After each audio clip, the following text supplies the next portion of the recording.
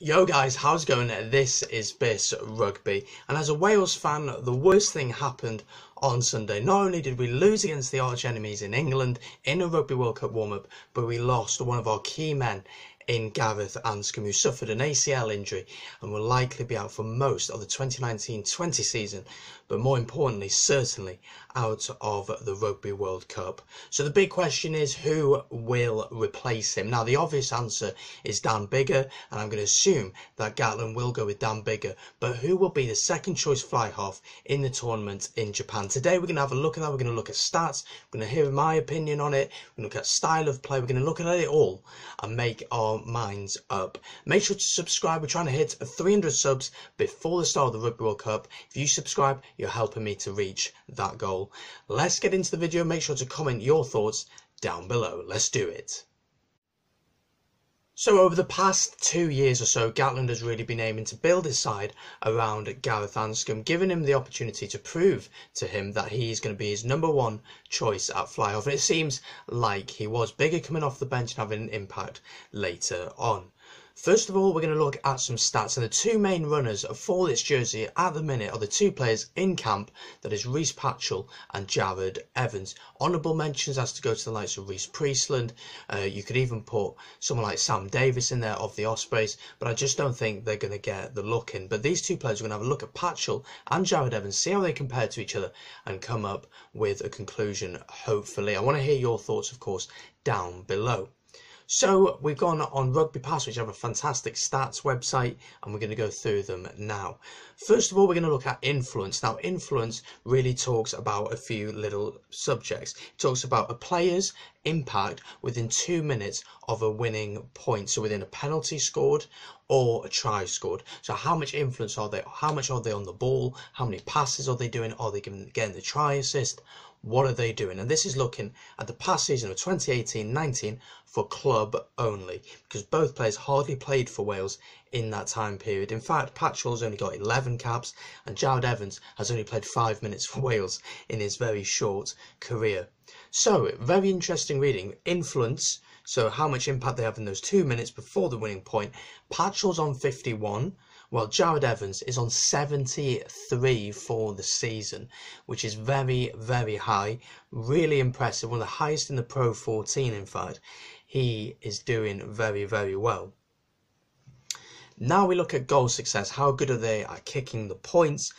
Down at the Scarlets, Lee Halfpenny takes a lot of the kicking, but also Patchell. And at the Blues, last season, it was Anscombe at 10. So Anscombe was doing a lot of the kicking, but Anscombe has now gone to the Ospreys. So you think Jared Evans would get more of an opportunity down at the Arms Park. But kicking success is equal, 86% for both players. Really equal, and a decent figure that is as well, 86%. Attacking wise then, attacking really looks at line breaks, beaten defenders, won penalties and successful offloads. So their willingness really to attack, and both players are known for their attacking ability, much more so than Dan Biggar, and much more like the player they will be success in Gareth Anscombe. And they are very, very close, but Jared Evans just about snatches this one, 78 points to 77. So Jared Evans was 78 and Patchell with 77. So as you can see, fairly equal. Jared Evans maybe a bit more attack minded, willing to try things, to go for things. Patchell maybe of more a team player, sits a bit deeper, kicking a bit more, as we'll see with territorial kicks. Now Patchell's at 83 and Jared Evans is at 81, so Patchell tends to kick that little bit more, looks for the territorial kick, looks to dictate the game through kicking the ball a bit more. So, as I said, Patchell has 11 caps for Wales, so not that many at all, and has got 49 points in them games he played against South Africa and Scotland and some other minnows. Not saying Scotland and South Africa are minnows, but a few other smaller teams. While Jared Evans has the 1 cap which came against Tonga when Wales' second string side beat Tonga last November. That is it. That's all they have, and yeah, he has not got many caps.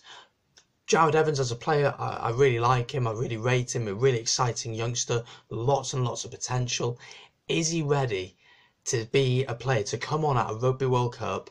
And if Biggar gets injured in the Rugby World Cup, which I hope it doesn't happen, because I think we'll be stuffed, possibly, But if it does happen, is Jared Evans ready to take that shirt and take it as his own and dictate a world-class international match? It's a big question, and I'm going to be honest, in my opinion, it's a no. I don't think he's ready for that. I think he needs a season at the Blues as the first choice fly half to really show what he can do. He's shown glimpses, 100% has. I've been super impressed by what he's able to do and his ability on the ball. He's so naturally gifted. He is someone that is pretty much a direct replacement for Anscombe, but I just don't think that he's ready for this one. Patchell, on the other hand, has done it for Wales. He's done it for Scarlets. I think he's ready to step into the mould. Let's have a look at the two of the players we mentioned briefly. We had Sam Davies and we had Rhys Priestland. We're going to look at their stats quickly. Rhys Priestland hasn't played for Wales for a very long time. He's at Bath currently and he's doing okay, I guess, but his stats are nowhere near Patchell's and Jared Evans. Priestland, influence-wise, so having the influence in those 2 minutes before the winning point, is down at 71. It's not great, but it's higher than Patchell's. Goal success is 81. Compare that to the two others at 86 apiece. Attacking is very, very low for Priestland. He's not the type of player to replace Anscombe at all. 66. Compare that to 77 and 78 of the two other players we were talking about. Territorial kicks, very close to the other two, 81. But yet his stats just are nowhere near good enough to be considered against these two guys, in my opinion. Vast experience, yes, did really well at 2011 Rugby World Cup, so has been there out of Rugby World Cup, understands the pressure, but I just don't think he's ready for this one. Sam Davies, for some reason, is listed as an outside centre, but his influence is actually at 82, which is really, really high.